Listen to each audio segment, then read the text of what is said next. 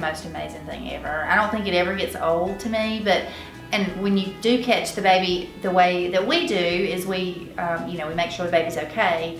A lot of the physicians, and especially in some of the older physicians, they'll hold baby and we're drying and we're suctioning and all that. Well, midwives and a lot of the physicians now, we go straight to mom's skin. And just from that angle and seeing that baby laying on that mama and those little baby feet, it is just the most amazing thing ever. Like, I don't know, it's almost indescribable, really. It's just, it's never, like, I never take for granted the miracle that it truly is. Like, just to see that is awesome.